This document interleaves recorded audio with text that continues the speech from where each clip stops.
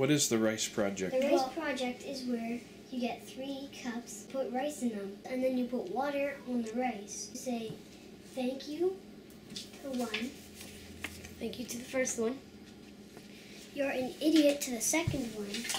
And the third one, we completely ignored. How long did you do this for? 28 days. We did it through February. What were the results on the video you saw on the internet? The thank you one fermented. The thank you one made a good, nice smell, and it was still in water. The second one was supposed to turn black. What did you say to that one? You're an idiot. What happened to the one that you ignored? It was supposed to rot. Your results are different. I'll explain. The first one did not give up the nice smell. It turned black. And all you did was say thank you to this one every day. Yes. The second one, water. Ew. Turned moldy. Yuck. And what'd you do to that one? We said you're an idiot. This one, And it's also dried out. we left alone and it got a little bit of mold on it. It looks almost the same as the original rice, though.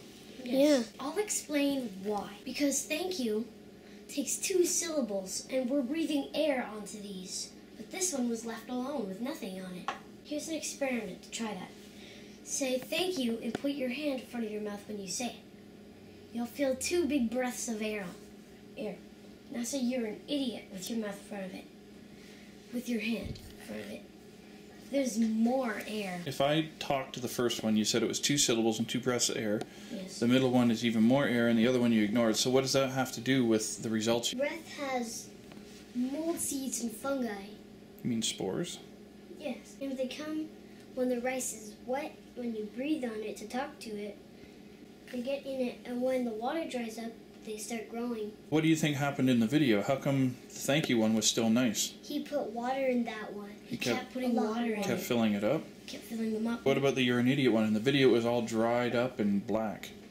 But that's what happened to your thank you one.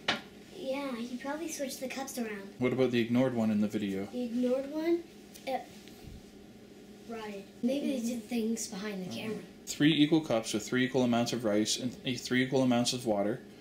And every day for 28 days you said thank you, you're an idiot, and ignored the third one. This is what happened. These are your results. So they're completely different from the one on the internet. What do you think about the experiment you saw on the internet? I think we're smarter than a scientist. I think the experiment was just proved wrong.